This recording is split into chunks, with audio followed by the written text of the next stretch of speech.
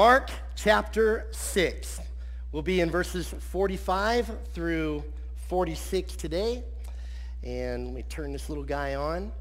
Let's pray one more time. Father, oh, thank you that you really love us, God. Thank you that you really, really love us. Today, Lord, we love you back. We love you back. Lord, the ancient rabbis used to teach that the highest honor and the best way to worship Jehovah God was to sit under a tree and open the scroll, open the Bible, open the scriptures, and just study and read it. That was the best way that they could think of to worship. So, Lord, today we're going to continue with our worship, Lord, as we dive into your word. We believe that it is true, it is living, it is active, it is sharper than any two-edged sword. Father, would you cut through the marrow of the stuff going on in our lives today and get to the heart of where we're at, that you would be glorified, that we might leave this place more in love with you and closer to you today. In Jesus' name, amen. All right, Mark chapter 6. Let's start there at verse 45. Here we go. Immediately, remember, if you remember the very first message we had in the Gospel of Mark as we're making our way through, I told you that Mark is the gospel where he constantly uses that word, immediately. It's like Mark is in a rush. It's always, Jesus immediately went here, and then boom, he was over there, and then wow, he was over there. And it's just like, it's a moving book. So here it is again. He says, immediately. If you guys remember last time, he fed 5,000 men. We don't know how many women and children were there, but he fed them miraculously from a little boy's lunch. So it says, immediately Jesus made his disciples get into the boat and go ahead of him to the other side to Bethsaida, while he dismissed the crowd. And after he said goodbye to them, he went away to the mountain to pray. Just a couple things I want to point out here today that I just think is really, really cool. And first is this. Jesus dismisses the crowd. He makes his disciples get on a boat. He recognized, we talked about it last week, that he had previously, earlier in the chapter, had sent his disciples out by twos to go out and minister, and they had seen God do amazing things through their lives. And yet when they came back, Jesus looked at them. He recognized that they needed a break, that they needed some rest. And so they got into a boat. They went across the lake, or the Sea of Tiberias, also called the Sea of Galilee, and they go across this thing, but the people saw him, and they ran around on foot, remember? And they met him at the other side. And so it turned out not to be much of a break for his disciples or for him. He's working all day. He's teaching. They're distributing food at the end of the day. And so he sees that they haven't really got the break maybe that they needed. And so he makes them get onto a boat and he sends them off. I think it's also cool here how it says that he dismissed the crowd. And then it goes even further to say that he said goodbye to them. And I just think that's neat. As a pastor myself, I love, sometimes, I don't know about you, if you guys ever go to like Christian concerts or you go and hear like a big name preacher or evangelist or something, they'll be there and they draw the big crowds and you hear the music and it's wonderful and awesome and then they pack up everything and they leave town and they go to the next place. They're sort of on tour. We call it like this. We say they blow in, they blow up, and then they blow out. Right? So I tell you, Jesus wasn't like that. I love it. He blew in, he blew up, but then he stops and he dismisses. You guys go get on the boat, and then he takes the time to say goodbye. I'm picturing like the old, the pastor would stand at the front door of the little church and he'd shake every person's hand. You're like, oh, God bless you this week. Oh, that was a great sermon, Pastor. All right, really? What did I say? I don't know. Good sermon, though. That's why I don't do that. I don't stand by the front door. Although it'd be kind of funny. What did I talk about today? I don't know, man. I don't know. The lady in front of me had some cool hair, though. Jesus Jesus, man, he says goodbye to, I'm picturing like, can you imagine how long that must have taken? We just read that. It's just so cool. It's just a little personal touch I see about the Lord, man. I look at that, I think he didn't blow in, blow up, and blow out, man. He took time personally to even say goodbye to the people. I just think that's cool. And then we're told that he goes up to the mountain to pray. We've already talked about this region of Galilee, and if you go there even today, there's really not what I would call mountains coming from Colorado, more like hills. But he goes up this hill, sort of what you guys call mountains here. Just kidding. All right. Not really. All right, verse 47. Well into the night, the boat was in the middle of the sea. This is the boat with the disciples on it. And Jesus was alone on the land. He saw them straining at the oars because the wind was against them. Very early in the morning, Jesus came towards them walking on the sea. He wanted to pass by them. I like that. Jesus is, we're told specifically, on this mountain, and he's praying. And yet, apparently, from his vantage point, he can also see the lake. And he can see his boys out there, and they're struggling at the oars. The wind is against them, and they're going for it. Jesus is up on the mountain. He's praying, but apparently he can also see that these guys are really struggling. I love that idea that while Jesus is praying, he sees them. In the Bible, God has a lot of names that he's referred to. Our women right now at Palmyra Grace are going through a Bible study on Tuesdays that deals with the names of God, the different names of God. There's many names of God. One of God's Hebrew names is El Roi, spelled E-L-R-O-I, El Roi. And in Hebrew, what that means is, my God sees. I love that. God was given that name by a woman named Hagar in Genesis chapter 16. And if you know her story, she was the maidservant of Abram, who would become Abraham. Abram's wife's name was Sarai, and she had a maidservant. Her name was Hagar. But Sarai and Abram couldn't have children. And so Sarai comes up with this brilliant idea, right? Why don't I have my husband lay with my with my maidservant, and then the baby that's born to her can be attributed to me, and I'll finally have some children. Not really a great idea, Sarah, but she does it anyway. So Hagar, she's got to do what she does, and she becomes pregnant with a child. Immediately, the Bible says that Sarai, her master, begins to treat her really, really bad. Like, I don't know if she's physically beating her or whatever, but she despises her. She's, I think, jealous of her that now she's got her husband's baby. And so everything doesn't go as planned, just like many of our plans sometimes. I don't know about you. I have plans. They don't always go so good. Amen, Kelly? Never mind. All right. So what happens? Hagar runs off into the desert. She's running away from this abuse that she's enduring. She's out in the middle of the desert. She's there by herself. She's pregnant. She doesn't know how she's going to feed herself. She's literally at the end of her rope in life.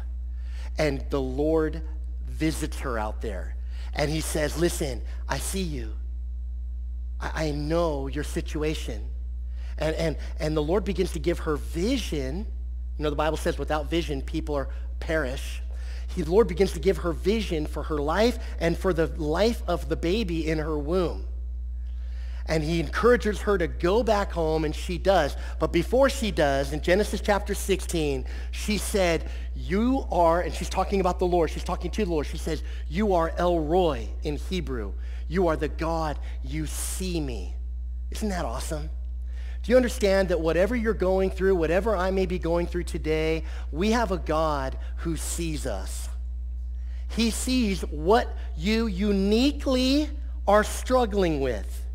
Just as Jesus looked down and he could see these guys struggling at the oars, the wind is against them. Jesus, our Lord, our captain, he looks down and he sees that we're struggling in this life. He sees all the things that are against us. And I also love how the text here tells us that Jesus was up there praying. He's praying and he is seeing. The Bible tells us in Romans chapter 8, Verse 34, a very famous verse. You guys know this one. Christ Jesus is the one who died, but even more. Am I there? That's not it, is it? Sorry, let me go. I don't have it. Okay, forget it. Listen to me. I don't have it up there. Romans 8:34. Christ Jesus is the one who died, but even more he has been raised. He also is at the right hand of God, and he intercedes for us. God is literally raised up to heaven. He's sitting at the right hand of God, and he is praying for you now. So not only does he see what I'm going through, and by the way, can I tell you, I work on these messages earlier in the week. You know what I mean? I start on Monday, and I'm writing notes down and things that come to my mind, and I'm studying different things. And, well, how can I talk about Jesus walking on the water? Every time I hear that sermon, it's always about fixing your eyes on Christ like Peter sunk in the water. So I'm like, God, what are you saying to me? And I'm taking notes, and I'm writing down these things, and God's always, always, always speaking to me first before I ever get a chance to stand up in front of you guys. And so we're going through something right now. My wife, her mother passed away yesterday. And so we're going through this thing. And I was telling Kelly, I was like, okay, listen, you're going to hear me preaching today. I didn't know that this was happening in our life. But it's happening in our life. I know I say this a lot. You're going to hear me say it a lot more. I am amazed at wherever I am in God's word is where I am in life. It's weird. It's like when I'm going through something, if I'll take the time to open up God's word, I'm telling you, more often than not, I find that it is speaking to exactly where I'm at. And I'm talking to myself, I'm talking to my wife, and I'm talking to you guys today. We have a God who sees right where we are. His name is El Roy, and he is interceding for us right now. He is praying for you. He is saying, God, don't let Michael blow it. That's his tendency. Oh, come on, Dad. Be there for Michael. Come on, don't let. He's praying. I don't get that totally, but I appreciate it absolutely. Amen.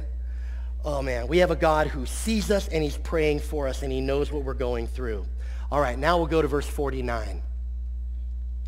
When they saw him walking on the sea, they thought it was a ghost, and they cried out because they all saw him, and they were terrified. Mark leaves no little open door at all for anybody to say, well, just a few of them maybe drank too much wine and only a few of them saw him. He says all of them saw him, and they were freaking out. Immediately he spoke with them, and he said, have courage, it's I, don't be afraid. Great story. We have multiple gospel accounts, Matthew, Mark, Luke, and John. In two of the other gospels, this story is there. And in those stories, we read that something else happened. Mark leaves it out of his picture of the story that he's giving to us, his vantage point. And the other part of the story that we all know very well is that at this point, when they were freaking out, and Jesus says, hey, don't be afraid, it's me, have courage. At this point, Peter was in the boat, and remember, he yelled out, and he said, if it's really you, Lord, then call me out. I want to play. And so Jesus is like, come on, Peter. And Peter steps out of the boat, and he walks on water, right? And then the Bible says that he saw the wind and the waves, and it kind of freaked him out, and he looked away from Jesus, and he sunk, right? And the message is always, we got to fix our eyes on the author and the finisher of our faith, the perfecter of our faith. We keep our eyes on Jesus so that we don't sink. When we do, we look at the material things, we sink. How many of you have heard sermons like that? Right. How many of you have preached sermon? Okay. Great sermon. It's totally true. I thought it was interesting that Mark doesn't put that part in this story. And then I remembered, if you remember from our very first study in the Gospel of Mark, most Bible scholars don't really think it's the Gospel of Mark. They think it's the Gospel of Peter. Because Mark wasn't one of his disciples. Mark was one of Peter's followers. And so more than likely, Peter is relaying the story, and Mark is writing it down, obviously, with the inspiration of the Holy Spirit. Isn't it funny that Peter leaves out the part where he sunk in the water? I would totally do that. Not really sure why Mark leaves it out, but maybe. I just think it's funny. All right, let's keep going. Verse 51. Then Jesus gets into the boat with them, and the wind stopped. That's cool. They were completely astounded, Astounded in the original language means astounded, blown away. They could not believe it because they had not understood about the loaves. Instead, their hearts were hardened. And literally what that means is that they still were reeling and not understanding the miracle that Jesus had done with the little boy's lunch by feeding everybody. They weren't getting it at this time who Jesus was. They're just blown away. Now today, this story speaks many things. We could probably spend 2 months just preaching on this one passage of Scripture. It shows us many things, the least of which is the fact that I think our God, our Jesus, is unsinkable. Amen? You ain't sinking Jesus. I told you on Easter Sunday, I told a story of a Sunday school teacher. I'm going to tell you another one now. So I read the story where the Sunday school teacher is teaching 9 and 10-year-olds. And so she goes into her class, but she's late. And so someone was kind of filling in. They had the kids praying, waiting for the teacher to show up. So she walks into the room just in time to hear the end of one of the 9-year-old kids in the class praying. And the 9-year-old's prayer was something like this: Dear Lord, bless mommy and bless daddy. And bless our brothers and bless our sisters and bless our teachers. Get her here safely, Lord. And Lord, bless the police officers and bless all the firefighters. And Lord, bless the first responders. Bless the President of the United States, Lord. And oh yeah, by the way, Lord, bless yourself. Take care of yourself, because if you go down, we're all sunk. I love that. If you go down, we're all sunk. Jesus is unsinkable, man. Jesus ain't going down. Amen? Our Lord is a Savior in the storm. Absolutely. Many songs are sung about this. I was listening to that song this week by Third Day, that we praise him in the storm. If you've ever heard that song, it's an incredible song. Like, we get it. Our God knows where we're at. He's watching us. He loves us. He's praying for us. And in our darkest hour, in the most dangerous of times, our God can come in and rescue us. He is a Savior in the storm. But today I want us also to see something else. Not only is Jesus the Savior in the storm, but he is the creator of the storm. You say, Michael, what are you talking about? Jesus creating a storm that he would send his disciples into is very interesting to me. See, we believe something called the Trinity. At our men's breakfast yesterday, our speaker, Gary, shared about this idea of the Trinity. And it's always fun to try to explain this idea that we have in Christianity, that there's one God, but he makes himself very real in 3 distinct personalities: Father, Son, and Holy Spirit. It's always interesting. It's fun to watch people sweat as they try to teach that. But Gary did a great job. But here's the idea. We believe in something called the Trinity. That means that we believe that Jesus and the Father and the Holy Spirit are all one and the same. Amen? Okay? So we could talk a lot about that. But if that's true, and it is true, it means that Jesus is God. As a matter of fact, Jesus would say in John chapter 10, verse 30, it's a verse that I memorized a long time ago, so whenever Jehovah's Witnesses or Mormons would come to my door, I know, John 10:30, Jesus said, it's his words, I and the Father are one. Everybody here can memorize that. I and the Father are one. Well, what does that mean? Well, it means that Jesus is divine. Jesus is God. Well, that doesn't make sense. I thought he was all man. He was all man. He's also all God. And if he's all God, do you understand that that means he created everything? As a matter of fact, the New Testament tells us that from the foundations of the world, he was there. Jesus was there. Isn't that interesting? Got to read through Colossians chapter 1 sometimes. It'll blow your face off. Because it's all about Jesus. You know, if Jesus is God and he created everything, then that means that Jesus controls weather. God controls weather. Do you guys know that God controls the weather? Okay? Well, I can tell you don't believe me. So what I'm going to do, there's so many scriptures, but I just have 6 up here. I won't even read them all, but I'm going to read them fast. I'll give you a couple of them. Jeremiah 10:13. When God thunders, The waters in the heavens are in turmoil, and he causes the clouds to rise from the ends of the earth. He makes lightning for the rain and brings the wind from his storehouses. He does that. We have Psalm 147. There's a lot of scripture here. I know it's really small for everybody over 40.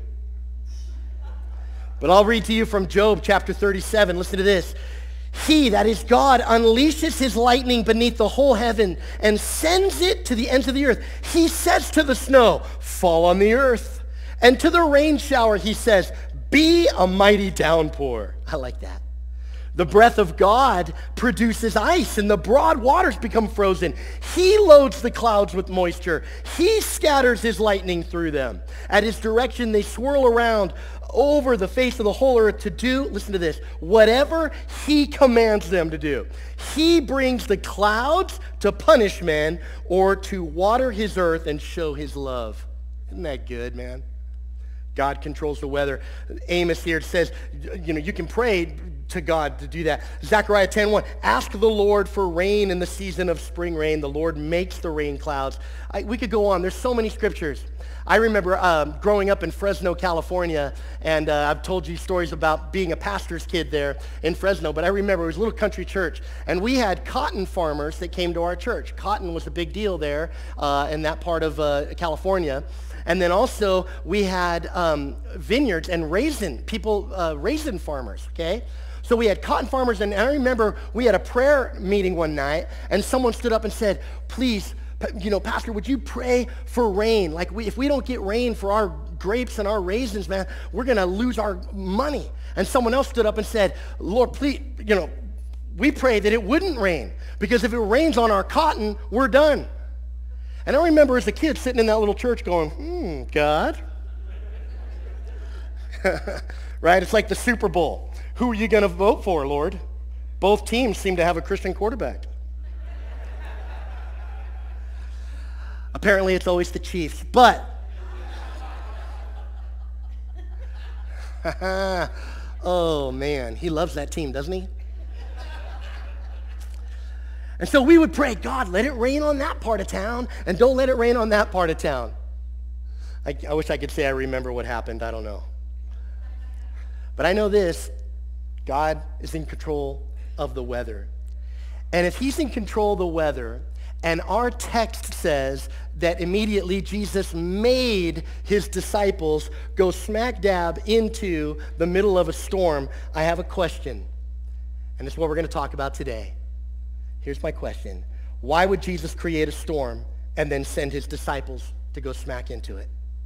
Why does God allow the wind to buffet up against me, the things in life, to come against my small boat of a life? Why does he allow you and your small boat for the Lord to come buffeting against you? Why would he create a storm for us to go through? I'm going to give you 4 reasons today why I believe Jesus, our good captain, our Savior in the storm, is also the creator of the storm, okay? And we'll go quick. You guys ready? 4 things. Here we go. Number 1, he creates storms to give us new direction. I love this passage. Again, this is another one from Psalm 100, or it's from Psalms. It's Psalms 107 that talks about him being the creator of the storm. But listen to this.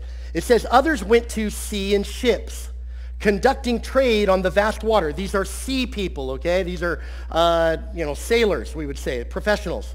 They saw the Lord's works, his wondrous works in the deep. He spoke, and he raised a stormy wind that stirred up the waves of the sea, rising up to the sky. Like, imagine being on a boat, and the waves are coming, and you're rising up to the sky, and then sinking, the boat slams down, sinking down to the depths. Their courage, it says, melting away in anguish. They reeled and staggered like a drunkard, and all their skill was useless. So, what he's saying is that God brought in this storm, these waves that were taking the ships up and down, and these professional sailors, this is what they do for a living. They're literally melting with anguish, or the word is fear.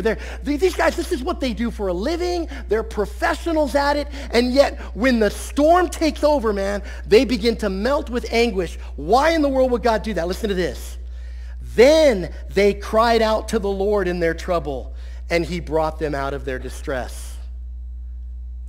God allows these things to buffet against them, and then they cry out to the Lord. The Lord, gang, will create storms to cause sailors to be at their wits' end in life.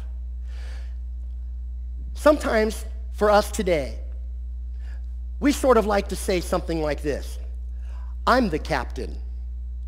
I'm in charge of my own life. I'm the master of my own fate.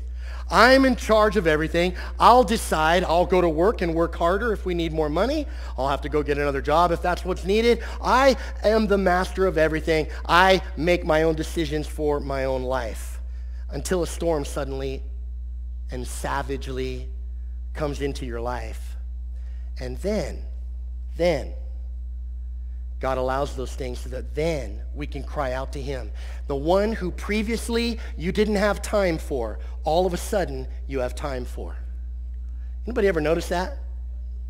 The Bible says in Romans chapter 2, verse 4, that it's, and I prayed it earlier, but it says that it's the goodness of God that leads men to repentance, or the kindness of God that leads people to repentance. In other words, when I see how good God is by sending his one and only Son to perform the heist, right? To die for my sins, steal my heart. When I see what God has done, I appreciate his goodness and his kindness to me so much, it makes me want to turn from the life that I was living and repent and follow him. It's his goodness. That is ideally how it should happen.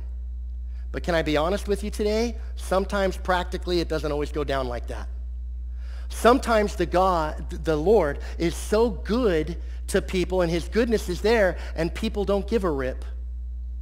God just is continually kind. He's continually good and they keep continually going in their own direction. So God in those times, it's perfect, it's better, it's ideal when it's his goodness that causes us to repent. But I'm just being honest with you, look around. Sometimes his goodness doesn't cause people to repent. And so in those moments, God allows a storm to come in. And he allows them to go up and slam and all that kind of stuff that people feel. Why? That he might give them a new direction in life. Jesus said later on in Mark chapter 8, verse 36, Jesus said, "What does it profit a man if he gains the whole stinking world?" My translation. But he loses what? His soul. What's he saying there? He's like, listen, you can be so caught up in dealing with the material stuff in this world that you lose your soul. Gang, this is such a strong principle, but you got to hear this, man. God will allow a storm into your life and into my life at times to send us into a new direction that he has for us. Absolutely. But he does it because God is more concerned with your eternal state than he is with your present comfort. So I'm going to say that again. He allows a storm in your life because he's more concerned with where you end up in eternity than how comfortable you are now. And I know that flies in the face of the prosperity type teaching that God just wants everybody to be happy and, enjoy and everything's great and hunky-dory, and if you come to Jesus, you'll never have any problems. Be careful of that message. God gives way more concern towards your eternal state, towards your children's eternal state, towards your neighbor's eternal state than he does for their present comfort. And so at times in our life, he will allow a storm in there to the winds to be, we struggle at the oars. We're going against it. Why? Because he's wanting to send us into a new direction. He wants us to care more about him. And so we come to our wits' end in order that we might call upon him and change our direction. Amen? All right, number 2, quickly. He creates storms not just to give us new direction, but to give us necessary correction. We all know the story of Jonah and the whale. This here is from chapter 2, verse 2 and 3. I'll read it to you. "I called to the Lord in my distress." This is Jonah talking. "And he answered me. I cried out for help from deep inside Sheol." That's a huge fish, but it was like hell to Jonah. "And you heard my voice. When you threw me into the depths, into the heart of the seas, the current overcame me. All of your breakers," that's waves, "and your billows swept over me." What's the story of Jonah? We all know it. God wanted Jonah to go to a town called Nineveh. Jonah didn't want to go. Jonah rebelled against God, okay? And so God had to correct Jonah, right? And so what does he do? Jonah goes to a port. He finds a ship there, and it's going in the opposite direction of Nineveh. It's headed to a place called Tarshish, and Jonah gets on the ship.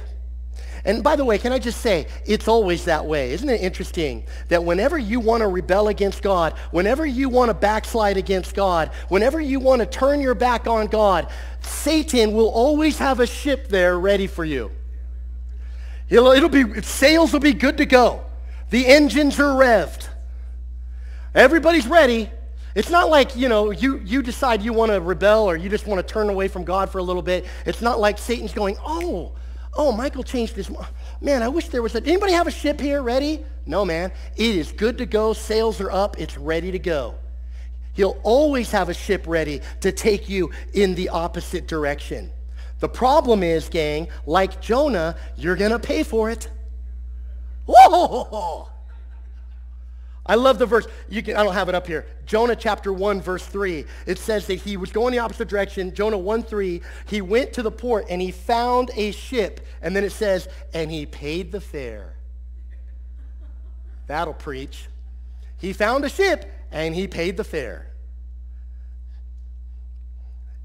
It's just like me trying to think of an illustration for this, because Satan will always have a ship ready for you if you want to turn your back on God. Jesus kind of mentioned it like the way is wide for those that want to go to destruction, but it's really hard, narrow. It's sort of like this. If I'm trying to lose weight, okay, and I'm working on trying to lose weight and eat better and everything, but I get up early in the morning and I'm driving down 422. I'm driving down Main Street, okay, and I see this place called the filling station, okay? Now, for those online watching all over the world, the filling station is this incredible little restaurant that we have here in Palmyra, Pennsylvania, that creates these little demonic donuts that are so good. Amen? Yay! All right. So I'm trying to lose weight, right? I'm trying to lose weight, but I happen to find myself going down 422, and I'm thinking to myself, I'm about to pass the filling station. You know what? I know I'm trying to eat better. I know, but Lord, I feel like it might just be your perfect will, Lord, for me to get a donut from the filling station, right? Like I'm sensing it in my spirit, Lord. It's like, oh, wow, the presence is here. I'm feeling like you want me to have a donut. Like, forget it. Like, you might even not even allow it to add weight to me. I mean, I just feel it, Lord. And so here's what I pray. I pray, okay, God, I'm going to go by. Here's Lord, I'm going to put a fleece, that's what Gideon did. So that's what I'm going to do. I'm going to put a fleece on.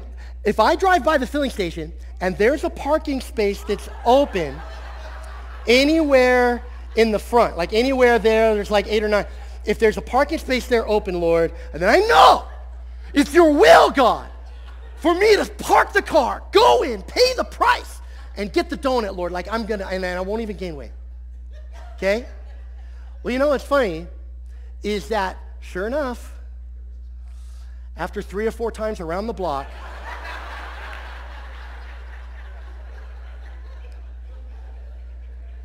there's a space open, praise God. It was your will. So stupid. Maybe you're listening to me today, and some of you are circling around the block right now. You're saying, Lord, if you want me, maybe you're single, maybe you want me to date that girl, or you want me to date that guy, and God, if it's your perfect will, I know you're going to make it so that, today it doesn't rain. That's so cool. I looked on my phone earlier, but whatever. Okay, God, or God, if you want me to buy this thing that costs a lot of money or whatever, and I know, I kind of feel like maybe you didn't want me to, but Lord, if it's your perfect, listen, there will always be a ship in port ready to take you away from the way that the Lord is directing your life. It's easy. I'm just telling you. And maybe there's someone listening to me right now. God has called you to something. He has called you to something, but you've had every excuse or whatever. Listen, it's time to understand. The calling of God the word of God, the calling of God, he never takes it back, the Bible said. It's irrevocable. He's called you to something. And maybe, just maybe, he's allowed a storm into your life right now to wake you up and to remind you of what the call is, to get you back, amen? Into correcting you to get things in order. All right, let's keep going. Hopefully that made sense. That make sense? Cool, all right. Excellent. It's cool, my wife's holding a baby. It's really neat. All right, okay, let's keep going. Number 3. ADHD. You guys ever seen a pastor with ADHD? Yes, you have. All right. Number 3, he creates storms to give us needed protection. John 6:14. This is the passage where Jesus has just fed the 5,000, except it's John's account. John lets us in on a detail that Mark didn't. Listen to this. When the people saw the sign, that is the multiplying of the fish and the bread to feed everybody, that Jesus had done, they said, "This truly is the prophet who is to come into the world." Therefore, listen to this, when Jesus realized that they were about to come and take him by force to make him king, he withdrew again to the mountain by himself. See, Mark didn't let us in on that the people wanted by force to make Jesus the king. The people saw what Jesus could do, how he had this welfare program that could just feed all the poor people. We need to make him our leader, not Caesar, not Herod. We need Jesus to be the leader. Then we're going to make him do it. So Jesus understands that this is what they're going to do. So what does he do? He puts his disciples, who, by the way, to the disciples, that would have been awesome news. Like, this would have been the day they were waiting for. Oh, we've been following this guy for all this time, and now he's going to take over Rome, and we're his right-hand man. You guys with me? Like, they would have seen all their dreams, their secular dreams, come true. And so Jesus realizes that. So he makes them get on a boat. He sends them into a storm. Interesting.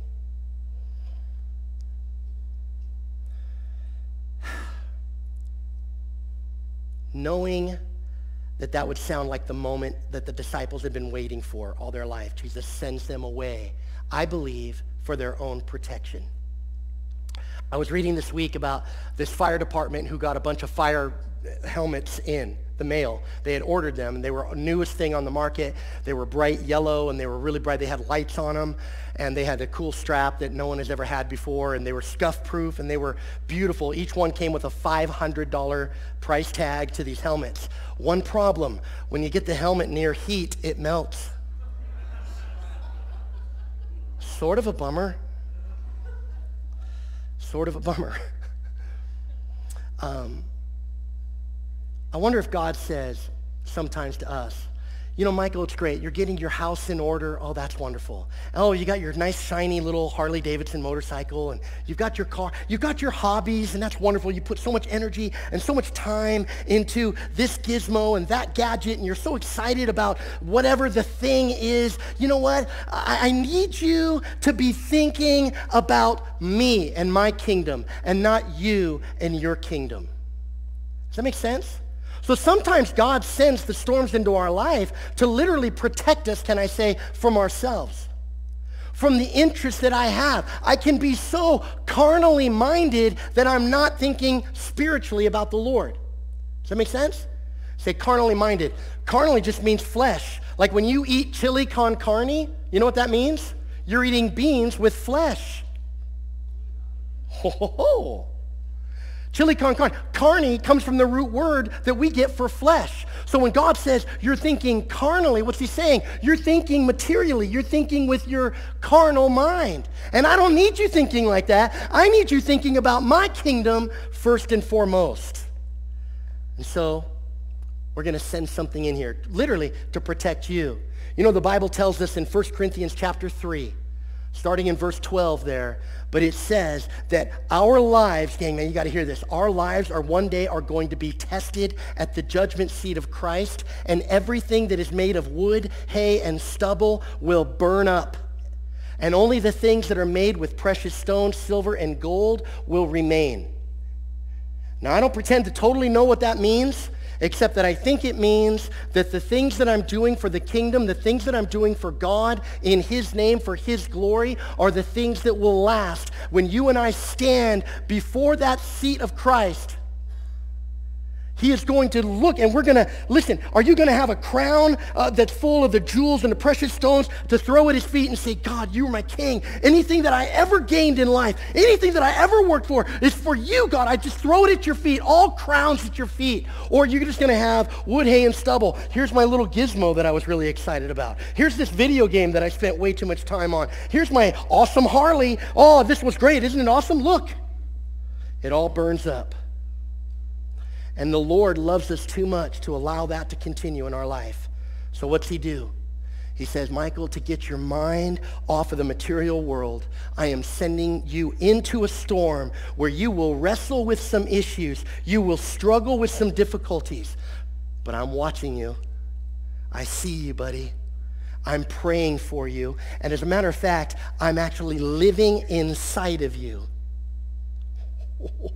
to help you. What a good God we have, amen? So that your focus will shift from the carnal and the temporal to the eternal.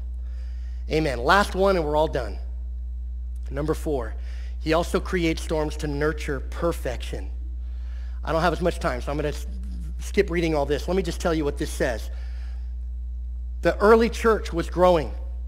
And they were adding to their number all the time. And verse 4 here, the very end of this, says that many of those who heard the message believed, and the number of the men came to about 5,000. That number sound familiar to anybody recently?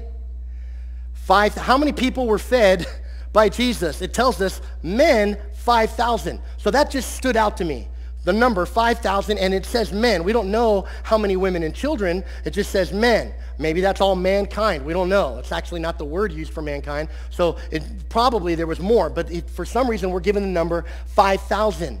And I was playing with that in my mind. Because after Jesus fed 5,000 people, he sent his disciples into a storm, and then he ascended up into a mountain to pray, we're told. I'm wondering if what God was doing was preparatory, if he was preparing his disciples for the future event that would happen in Acts chapter 4 when 5,000 people would not be fed physically, but they would be saved spiritually, and then Jesus would not ascend up into a mountain, but he would ascend up into heaven. And then you see the greatest storm of persecution come on the early church after Acts chapter 4. And so I'm thinking to myself, I wonder if this whole thing was to prepare the disciples. I'm going to feed the 5,000 miraculously, I'm going to ascend, and I'm going to send you into a storm. Years later, just a few years later, 5,000 people again getting saved. Jesus ascends into heaven, and he sends them into a huge storm of persecution. I told you last week to look at your neighbor and say, Jesus knows what's going to happen. I'm going to say it again. God is our captain, and he sees what tomorrow holds in your life. And that's why he says, as difficult as it may seem, it is absolutely necessary to prepare you and perfect you for what's coming. Can I say, gang, that I've seen this throughout my life? God allows the storm in my life, and then years later, sometimes I find out what he was preparing me for. Does that make sense? And if you think back in your life, same way. I've told you some of my story. One of my stories is I went to a Christian school at one point. I went to 6 high schools. But my junior year, I was in a Christian school, and I got expelled from that Christian school. Still want me as your pastor? I got expelled. I was falsely accused, but nobody believed me, not even my parents. My mom and dad both worked at the Christian school, and they were both fired the same day because they didn't know how to raise their kid. So I was so angry. I was so mad at Christians, at God, because I didn't do what they said I did. There was no proof whatsoever. And 2 weeks later, the truth came out. Some other kids were lying, and letters of apology came, and they wanted us to come back. We never did. But I'm telling you, something broke in my heart. As a junior in high school, I was mad at Christians. I thought they were a bunch of phonies. And so I went through that store. I never understood why did you allow me to go through that? I was falsely accused, and even when the truth came out, why did that happen? Then years later, I went to school for a long time. I became a youth pastor, and we were youth pastoring, and Kelly and I get called into the senior pastor's office, and the whole board, they had 8 guys on the board, we're all sitting around there, and he said, hey, we're going to let you go because of such and such. And I was like, we never did that. And he goes, yeah, you did this, and so you're out. And we were sobbing. You know, we didn't understand. We didn't do what we were doing. But I'm telling you, I remember God whispering in my heart, I've prepared you for this. Just keep your mouth shut. So I did. We didn't say anything. They even asked us to leave the city. They said, you have too much influence here. We need you to leave the city. And I was young. I was like, okay, whatever, I'm going to do it. I'm going to submit to what God says. And we left the city. 1 year later, the senior pastor was in prison.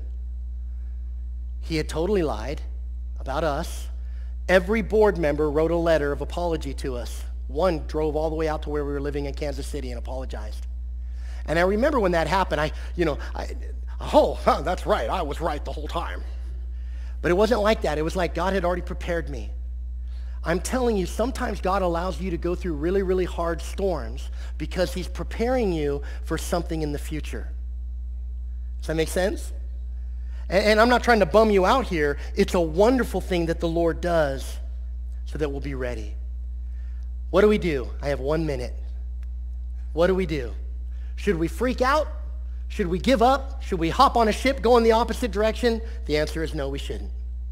We should follow the disciples' example for us here. And gang, if you're going through a storm right now, embrace the storm and know that you have a God who is a savior in the storm. Absolutely. He sees you. He's praying for you. He lives inside of you. Okay? But more than that, he might just be creating this storm to do something in you for his greater glory. Isn't that all that matters? The glory of the Father. Amen? Fellow sailors, be of good cheer today, this week. And I know some of us are going through some really tough things right now. Be of good cheer. I trust in God. We started this service singing. Hallelujah, I trust in God. Amen. I trust in God, my Savior, the one. Amen. Oh, man. Father, we love you so very much. Thank you, God, for the reminders that many of us know in our hearts, God. We know it, but it's always good to be reminded. You're not out, God, to destroy us, to ruin us, God, but you are out to build us into the people that you long for us to be, God, that we might make a difference in the world. God, would you use us in the midst of these storms that we are going through? This room, a room this size, an audience this big, represents all kinds of storms that people are going through, God. I pray for each and every person right now, and where they're at, God, encourage them. Lord, as we hear you say, don't be afraid, it's I, be of good courage. God, you're still saying that today. You're still the Savior in the storm. Oh, encourage my brothers and sisters today, Lord, that you're with them, you're praying for them, you see them, El Roy. You're the God who sees. But Lord, you're also maybe allowing this to change our course a little bit, to draw us closer to you, to open our eyes, God, to things that you want to do, to prepare us. We love you, Lord, and we are yours. We surrender all to you. Our trust is in you alone. Thanks so much for joining us this week. We hope it will help you as you live out your life with God, together, and on mission. We would love to connect and pray with you. Feel free to reach out through our social media pages, website, or in person on Sunday mornings at 9 or 10:45 a.m. Hope to see you soon.